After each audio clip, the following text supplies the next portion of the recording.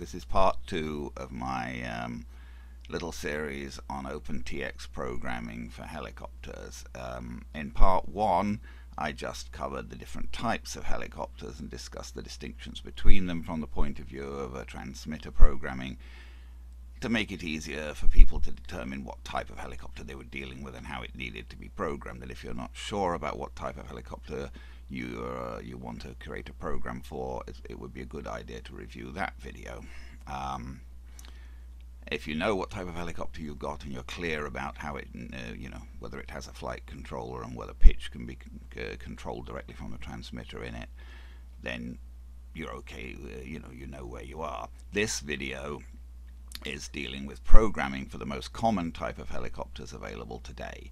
That is those with internal flybarless helicopters with onboard flight controllers, which give you full control of pitch and throttle from the transmitter.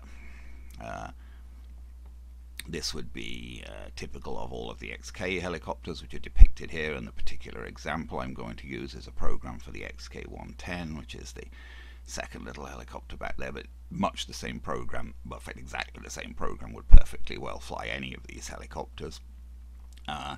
And with very minor differences, you could fly the modern blade helicopters, things like the 150AS and the 130S, or slightly older things like the MCPX, anything with an onboard flight controller. You'd have to change the channel order for the blade helicopters because they put throttle on channel 1, whereas these being more Futaba based, well, they are Futaba based, put throttle on channel 3. Throttle on channel 3 is more common on the whole, but anything Spektrum based is going to put throttle on channel 1. Anyway, let's get to the programming. And for the programming, I'm going to be looking at OpenTX Companion because that's a lot easier to show you things in than trying to show you the screen on the transmitter. Everything I'm doing here you could of course do directly on your transmitter. Well, depends exactly what transmitter you've got, but generally if you've got an OpenTX transmitter it should mirror what's here exactly what it looks like on the transmitter, or vary from transmitter to transmitter. I'm actually using a Jumper T16, so that's what this specifically corresponds to in terms of transmitter, but it should, the OpenTX programming should essentially work the same with any OpenTX transmitter. So we've defined the name of the model here, we've defined an image for, oh for goodness sake. So I was just interrupted by an annoying telemarketing call, but now we will try and resume. So we've got the model defined here. There's not a lot being done on this initial setup page. We've got a timer here, 4-minute timer is set, and that is conditional on logical switch L4. Logical switch L4 is on an A is greater than X condition based on channel 3, the throttle being greater than -80%. So logical switch L4 will be true whenever the output throttle is greater than -80. So this means the timer will turn on and count down whenever the output throttle is greater than -80. 4 minutes might be slightly optimistic for the K110 on a battery if you're flying aggressively, but it should be okay for more sedate flight. I have changed the switch warning settings to warn when switch F is towards the back of the transmitter. Basically, these switch warnings will warn whenever the switches are not in the position indicated here. Is how that works. So, but the default is that all switches are expected to be towards the back of the transmitter, and if they're not, you'll get a warning. I've changed that for switch F. I want to get a warning if it is towards the back of the transmitter and not get a warning if it's towards me, because I use switch F for the throttle cut, and I like the cut position to be towards me and the live position to be towards the back of the transmitter. I think a lot of people like that because it makes it much easier to quickly flick the throttle off if you have an emergency or something. It's just by your left hand and you just flick the switch up towards you. It's much easier to do that than to go around the back of the switch and flick it away from you. So that's the only reason we put the throttle switch round that way rather than the other way, the throttle cut switch. And then of course I have to set up how I'm going to bind to the helicopter, which in my case, since I'm using a Jumper T16, I'm using the DIY multi-protocol internal multi-protocol module with SFHSS protocol, and I would bind from that. And that's all I've set up on the initial model page.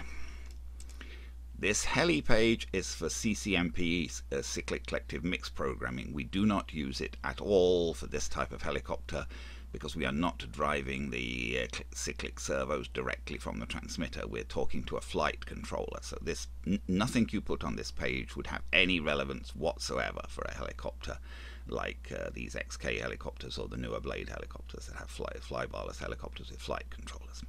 So skip that page entirely. We are going to define 4 flight modes: hold mode, normal mode, idle up 1 and idle up 2. That's pretty standard for a helicopter, and they are conditional on logical switches. Logical switches L1, L2 and L3 are to drive the normal, idle up 1 and idle up 2 modes. Each of these logical switches is conditional on 2 conditions both being met. That's what this means. And it means this and this must be true for that logical switch to be true. So logical switch 1 is true if switch F is towards the back of the transmitter, which means throttle cut is off. That's what that's intended to do. And switch E is towards the back of the transmitter. Switch E is going to be our flight mode select switch when throttle cut is off. So switch E in back makes logical switch 1 true. Throttle cut off and switch E in the middle makes logical switch 2's true. Throttle cut off and switch E in the position towards me makes logical switch 3 true.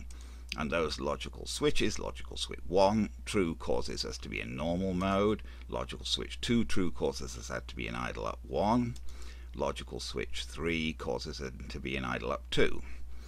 If none of those logical switches, 1, 2 or 3 is true, then we default to hold mode. There is no condition for the first 0 flight mode in OpenTX. The idea is that the craft will default into the 0 mode whenever none of the conditions for any other flight mode are met. So, and that's all we've defined on these flight mode pages. I haven't done anything else with any of these other things, which basically means I'm just using one set of trims all through the flight modes. But I haven't defined, all I've defined is the names of the flight modes and the conditions that cause them to be true, the logical switches. Now we get to the inputs page, and the inputs page is probably the most complicated one, but it's really not all that complicated in what's in there. Our order here is aileron, elevator, throttle, rudder. Those are our 4 actual input sticks, and that's the order they're in. That's the Futaba standard order. It's the default order I've got in my transmitter, and it's basically the order that this helicopter expects. Most critically, it expects the throttle to be on channel 3. Channel 1, we say aileron, but I mean it's basically lateral cyclic would perhaps be a more apt term for a helicopter, i.e. side-to-side tilt. Channel 2 is elevator, which is forward and back tilt, i.e. longitudinal cyclic. The rudder is the yaw, i.e. the tail control. Now we have a second input here, which I've put on channel 6. Well, I put it in as input 6 because I'm ultimately going to output it on channel 6 because that's where the helicopter expects it. And this is for pitch control. I called it call for collective, and it is dependent on the throttle stick. So I've got 2 inputs, both dependent on the throttle stick, which when you think of it for a collective pitch helicopter is entirely logical, because your throttle stick, your collective stick on a collective pitch helicopter, drives both the throttle and the pitch. But it drives them according to different curves, which is why we want 2 separate inputs for it. So this input is to drive the actual throttle, the motor, and it has 4 sub lines, each dependent on a flight mode. So for example, this is our first line. The source is the throttle stick. It applies only when we're in flight mode 0, which is hold mode. The entries on this line define what flight mode this line applies to. So you check which ones it applies to in OpenTX Companion anyway. On the transmitter, you click them and they sort of grey out the ones that it doesn't apply to. But so this line applies only in flight mode 0, and it's dependent on a curve, which is curve 7, which I have called THH for throttle in hold mode. So then in the same way, the next one is this line applies only in flight mode 1. You can see it right here. You don't even have to bring that up. I mean, bringing up this is how you define it, is by choosing the things here. You know, you click your different things. I don't want that to be applicable, so I'm not going to do it. But then it shows it here. So it comes from the throttle stick. Its weight is 100%. It's determined. Its increase as the throttle stick increases is determined by curve 1, which I've called THN for throttle normal, and it only applies in flight mode normal. This one is for flight mode 2, idle up 1, and uses curve 2, which I've called TI1 for throttle in idle up 1, and then I've got a curve 3 for throttle in idle up 2. And I've got the only other option I've got on them is no trim, because I don't want the throttle to be trimmed. So if we go and look at those curves, this is curve 1, this is my throttle in normal mode. So it starts at -100, goes up fairly rapidly, and then levels off and goes across. That's a, you know, a fairly typical normal mode throttle curve. This is my throttle curve for idle at 1, i.e. the throttle is just constant at 70%. Now, I know some people prefer to have their throttle dip down a bit in the middle. If you want to do that, then what you would do is you would basically change it to a 3-point curve and something like that. So that would give you a, I'm going to dip it down a bit more than that. That would give you your typical curve that some people like, where in idle up mode, where it's a certain strength at the end, but it dips down a bit in the middle. It's entirely up to you. The manual actually suggests just using a straight constant throttle, but it's up to you if you'd prefer it to dip down a bit as you take the stick through the middle. And this is for idle up 1 mode, where the throttle is at 70%, and this is for idle up 2, where the throttle is at 100%, and that is actually what the manual recommends. And then I've got a curve 7 defined for throttle hold, where the throttle is always at -100. So what that's saying is, when you use this curve, curve 7, this will basically mean this of itself, without anything else, will force the throttle to always stay at -100 when you're in flight mode 0, because that's the curve it's dependent on. And then collective 6 uses separate curves to drive the pitch. Pitch normal, pitch idle up 1, and pitch idle up 2, which I've put in as curves 4, 5, and 6.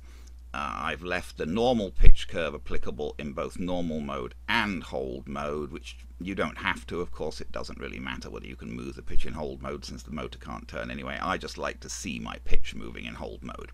If I've got the helicopter in hold mode and I move the throttle stick up, I just like to see the pitch changing through the normal pitch curve, just to verify that everything's working properly. So I leave my pitch normal curve applicable in hold mode and normal mode. And if we look at those curves, the pitch curves, this is my pitch curve for normal mode. Of course, you can define these. I mean, if you've programmed helicopters before, presumably you know how you want to program your pitch and throttle curves. But so we start with slightly negative pitch, go very rapidly up to a positive pitch, and then increase, proportionally. That's this is not exactly what the manual recommends, but it's just how I like it.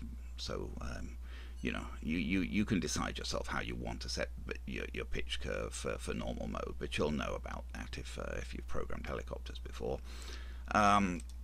And then in idle up mode, our pitch for idle up 1 is just a straight line. That's pretty standard for pitch. You go from a standard negative amount to a standard positive amount. I'm going from -40 to +40. That's what the manual for the K120 recommends for the K120. I think the manual for the K110 actually recommends -50 to +50, so that'd just be a slightly steeper line. It's up to you. If you find you want a bit more pitch, make the line steeper. If you want a bit less pitch, make the line less steep. The curve for idle up 2 is exactly the same as the curve for idle up 1, which is what the manual suggests. So there you are. So that's your throttle and your collective. The reason I've got multiple lines on aileron, elevator, and rudder is just for variable rates. There's nothing very mysterious there. I'm just saying with the first line the rate is 75%, and this is dependent on expo, and I'm going to put 65% expo, and this is applicable in all flight modes, and but it only applies when switch G is back. So I'm using switch G as my rate switch, and I'm switching on aileron. I'm switching between 75, 80, and 100% rates. The weight, changing the weight here in the input line will effectively just give you a rate, because making the weight 75% means that the output value will go from minus 75 to plus 75 as you move the stick the whole way. So it's just a way of applying a rate, basically, and I've got lots of expo on here. 65, 60 and 50% expo, and this is dependent on switch G. Switch G in the back position gives me low rate, switch G in the middle position gives me mid rate, switch G in the forward position gives me high, the position towards me gives me high rate. I'm using the same switch for rates for all three, aileron, elevator and rudder. If you prefer, you can use 3 separate switches if you've got lots of switches on your transmitter, and some people like to have their rates for the different things controlled differently. I don't entirely see why you'd want to have different rates for aileron and elevator. I can see where you might want to have different rates for rudder, and I do have different expo on the rudder. Anyway, it's entirely up to you. You know, if you wanted to make this conditional, the rudder conditional on a different switch, you could just choose a different switch here, so long as you've got a different switch. But I'm going to leave it alone the way here. So I've got one switch, switch G, which is switching aileron, elevator, and rudder, all between low rates, mid rates, and high rates.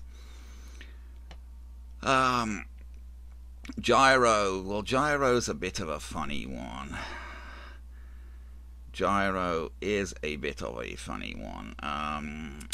There's no doubt that for the K110, gyro control is on channel 5, and so I'm defining it as input 5, although this is inputs, this is not actually the channels. I'm just keeping them matched to the channels for simplicity. It just seems to be more straightforward to match them across the same way they are, but they don't have to be. You can change them through the subsequent programming. But gyro is going to be channel 5. These values are based on the manual. Well, no, I beg your pardon, I tell a lie. They're not based actually on the manual. They're based on me checking what the T6 transmitter that comes with the ready-to-fly version of these helicopters does. The manual actually is a little different. If I can look at that for a moment. This is what the manual says. The manual says, it's kind of in Chinglish a bit, so it's a bit... gyro switch up becoming 6G pose mode when the gyro setting value is between 70 and 100. Gyro switch button down becoming 3D lock mode when the gyroscope setting is between 0 and 30. Now you've got to remember that when they say this, they're talking in Futaba terms, where the channel goes between 0 and 100. Whereas when we're programming in OpenTX, it goes between minus 100 and plus 100. So 70 and 100, you've got to measure it from 70 is 20% above 50, so that would be basically plus 40 to plus 100, and this would be minus 100 to minus 40, basically, when in OpenTX terms. You've always got to be, when translating from things like Futaba and Spektrum, they're talking in terms of a 0 to 100 range a lot of the time. Always, especially in terms of gyro, whereas in OpenTX we're dealing with a minus 100 to plus 100 range.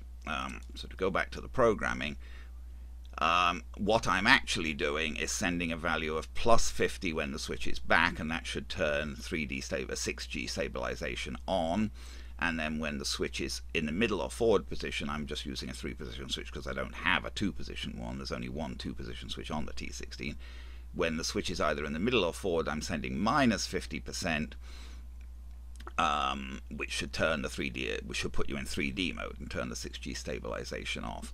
These values are equivalent to Futaba values of 25 and 75, which is what the actual T6 transmitter that XK ship with these things sends. I looked in this, I got the T6 transmitter I have from one of them out, and went into its programming and looked, and it is sending when the 6G switch is in when the 6G 3D switch is in 6G mode, it's sending 75. when it's in 6G mode, it's sending 75. When it's in 3D mode, it's sending 25. So what I'm doing here is just emulating what that switch on the transmitter that they send with the ready to fly version does. And I'm putting it on switch B, so switch B back should be in 6G mode, 6B not back anywhere forward, middle or forward, should be in 3D mode. I've put channels 7 and 8 on switches C and D, but I think that's actually redundant for this particular helicopter, the K110, because I don't think these helicopters use channel 7 and 8 for anything, but because I've just put them on switch C and D, they'll switch between -100, 0 and 100 in the 3 positions of the switch, but I don't think that will do anything on this helicopter, but it might on some helicopters. These are sometimes used for switching other options on the helicopter, and usually when they use just for switching options, they will commonly just use -100, 0 and 100. So I think that's everything we need to say about the inputs, and then we look at the mixes. The mixes are extremely simple because I've basically done everything on the input page. A lot of what I'm doing on the input page you could also do on the mix page. OpenTX is kind of like that. You can do a lot of the same things in slightly very, very similar ways, but on the inputs of the mixes page. But since I've done everything I want to do on the inputs page, I really am not doing anything on the mixes page other than passing my inputs out to my output channels. So I'm passing input 1 to output 1, input 2 to output 2, input 3 to output 3, etc. Because I put them in the order I was going to put them out anyway, they're just passed directly. The names that you see here on the channels, you cannot put in here. The names come on the output page. The reason you're seeing names here, like the reason it says channel 1 ailer or channel 3 throttle rather than just saying channel 1, is because I've put a name in here on the output page, which I think is convenient to do. Again, it's not necessary, it's got nothing to do with flying the helicopter, but it makes it clearer to understand what you're doing when you look at the programming that I've named all of the channels as to what they do. Channel 1 controls lateral cyclic, Channel 2 controls longitudinal cyclic, Channel 3 controls the throttle, Channel 4 controls yawing, Channel 5 controls the gyro, Channel 6 controls the collective setting pitch, and 7 and 8 don't really do anything, which is why I just called them 7 and 8. The other critical thing on this page is that I have it reversed channels 1 and 4, the lateral cyclic and the yaw, the aileron and the rudder. This is necessary for this helicopter. This is the way it needs to be. Setting direction to IMV like this, you either set it to IMV or nothing, so it's either reversed or it's not reversed. This is just equivalent to a channel reversal, and this just means that aileron and rudder will operate in the reverse direction, and that is necessary. If you do not invert those, then nothing else is inverted. The other channels all need to be direct, they need to be inverted. If you don't invert those, the helicopter will not fly. Basically, if you don't invert the aileron when you put the cyclic to the right, it will actually go to the left, and if you don't invert the rudder, it will just spin like a top as soon as you try and spin it up, frankly, I think. So we definitely need those two inverted. We've already dealt with all the curves we defined, and we've already dealt with all the logical switches we've defined, so the only other thing we need to look at is special functions. And there's a lot of special functions, but don't let that be intimidating because most of them are doing nothing but playing sounds. I just like to be told what I'm doing when I flick a switch, so I've got sounds in here for every switch I flick, basically.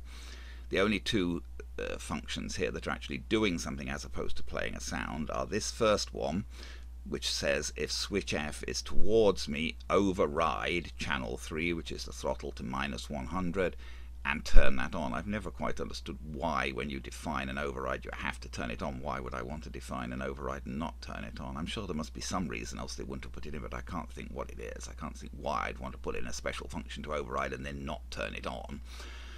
But you have to remember to click that on, because if you don't, see if that's like that, it won't do anything because it's not turned on. So that line of itself will produce a throttle hold. So as you will probably spot, it is in fact redundant here because I've already implemented the throttle hold through hold mode, so I'm kind of putting a throttle hold in twice here. It's a belt and braces approach in case one. Well, it's not in case one doesn't work. It's definitely going to work if it's programmed correctly. It's in case I make an error programming something. But I've basically got two separate things programmed that produce throttle, because in hold mode, I'm using a 0 to 0 curve for throttle, which is going to cut the throttle. Beg your pardon, a -100 to -100 curve. A curve which cuts the throttle permanently to its minimum position. So the throttle will always be -100 in hold mode anyway. But even if I didn't have that, simply putting that switch back, regardless of that, would in any case make the throttle go to -100 if the switch F is back. The only other function I've got in here that actually changes something as opposed to just playing a sound is that I've said when switch H, which is the momentary switch on the right, is back, reset timer 1, and again you have to turn that on. Pretty much anything other than playing sounds you have to turn on for it to actually do anything, which means you just have to click this little thing on the right to switch it on. This is just so I can reset the timer, so if I put a new battery into the helicopter and I want to fly it again, I just press switch H and that resets my timer to its maximum value, so I'm ready to start again. All of these other things just play tracks. Switch F is my throttle cut, so when it's back it plays the sound that says throttle held, when it's forward it plays the sound that says throttle active. Logical switches 1, 2 and 3 are the flight mode. Logical switches that switch on the flight mode, so they play sounds that say normal mode, idle up 1, idle up 2. Switch B is my stabilization switch, so when it's back it plays a sound that says stabilization on because I'm in 6G mode. When it's in the other positions it plays a sound that says stabilization off because I'm in 3D mode. And switch G is my rate switch. I could have multiple rate switches, as I said, but I don't. I only have one here, so that plays sounds that say low rate, mid rate and high rate. And switches C and D control channels 7 and 8, and they're not really doing anything, so I'm just playing them. It'll just play the values, so it'll just actually, I'm playing the value of channel 7, so when I flick that back it'll just say -100, and when I put it to the middle it'll just say 0. They're not really doing anything.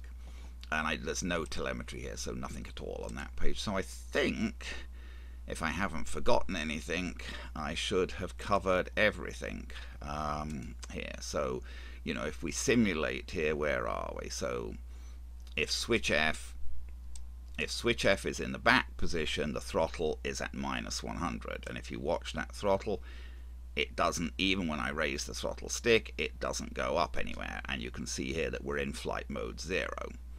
I've got switch E back, so when I take throttle hold off, now I'm in flight mode 1, which is normal mode, and if you watch the throttle and the other and the pitch, this is throttle, this is pitch, so you'll see the throttle and the pitch going up as I raise the throttle stick. If I move, where is it? If I move switch E into the middle position, I'm now in flight mode 1, which is idle up 1. My throttle is now fixed at 70, and you'll see my pitch moves evenly from a negative value to a positive value, between negative and 40 and a positive 40. And then if I go all the way to idle up 2, I'm in flight mode 3, my throttle is at 100%, and my pitch still does the same thing. But as soon as I flick switch SF back, then my throttle is cut, regardless of where my throttle stick is. My throttle is forced to -100. Well, I hope that is clear, and I've conveyed there what is necessary to program and get this helicopter working in OpenTX, and as I say, this should work for pretty much any kind of helicopter that has an onboard flight controller and gives you control over the pitch. And if it does give you control over the pitch, that will usually be on channel 6. These other channels would be in a different order for a Spektrum type helicopter. That would be, it would have throttle on channel 1 and then aileron and elevator on channels 2 and 3. That would be the main, most obvious difference, and the way that channel 5 would work would be different to control the stabilization mode. And some helicopters might also use 7 and 8 for something. I hope that has conveyed everything that I need to convey. If you have any questions or I've been unclear about anything, please do ask in the comments section at the underneath, and I will do my best to reply. I will subsequently go on to deal with programming a couple of other types of helicopters in parts 3 and 4 of this series.